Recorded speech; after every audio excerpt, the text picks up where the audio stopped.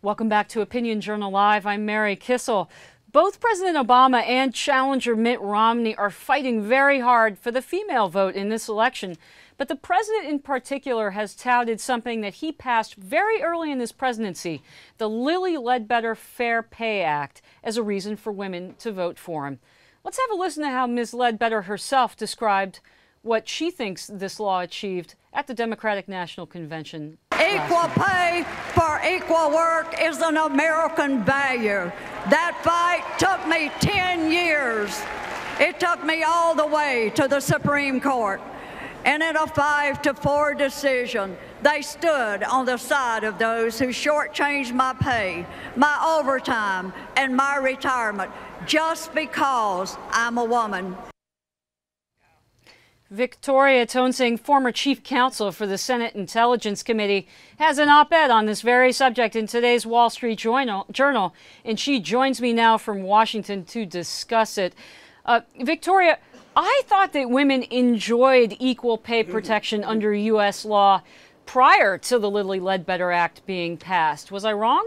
Oh, Mary, for a half a century, women have had two federal laws that have given them equal pay for equal work. The 1963 Equal Pay Act, which was written just for women, and the 1964 Civil Rights Act. All the Ledbetter law does is change how, for some cases, not very many, how the statute of limitations is calculated. It's a disgrace that they're bragging about this. So for viewers out there who might not know Lilly Ledbetter and the story, what was she complaining about, and how did she do in the courts? Why did we need this law? I'll try to get this through this as quickly as possible. You know, we lawyers. In 1979, she started working for Goodyear in Alabama. In 1998, she retired, and upon retiring, she used both of those laws to sue Goodyear, saying she had been discriminated against on account of sex. The first judge threw out both of those laws and her whole lawsuit, saying, no, it was because of poor work, not because of your sex. The judge over him said, no, I'm going to reinstate one of them, just the Title VII. So she goes to trial, and let me just tell you, the crux of her trial evidence was there was one male supervisor who had asked her for sex in the 1980s and again sometime in the 1990s, and she had turned him down, and that was why she got a bad evaluation and she had a poor job. She got her low pay. The jury, nevertheless, awarded her money, even though that supervisor was dead at the time of trial, conveniently. Victoria. Now the case goes on appeal. Yes. The case goes on appeal, and the Supreme Court does what? They overturn it?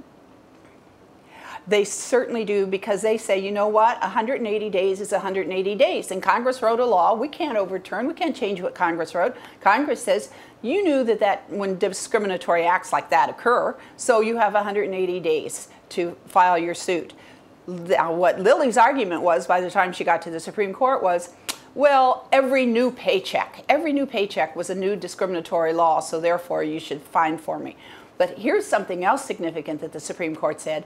You know, if she had argued that she never knew she was getting less pay, well, we might have listened to that, but she never made that argument. Well, it took Lilly Ledbetter about 5 minutes after the Supreme Court decision to go up in the political atmosphere and say, I never knew. Yet, there were sworn depositions before trial, before she knew that time was an issue, where she admitted that she had known for years that she was getting inferior pay. So President Obama, oh, go ahead. So effectively, what the president says, that this is a brand new, big, important protection, is kind of a load of bunk. I think that's a nice term. That's okay. Probably I've called it other. I mean, he could read that Supreme Court decision just like I did over the weekend, because I got so tired of hearing him come out and say this, and particularly in the town hall meeting debate. So what all the new law does is say that for Title VII cases only, not even for the Equal Pay Act, for the Title VII cases only, that every new paycheck is in a new act of discrimination and keeps tolling the statute of limitations.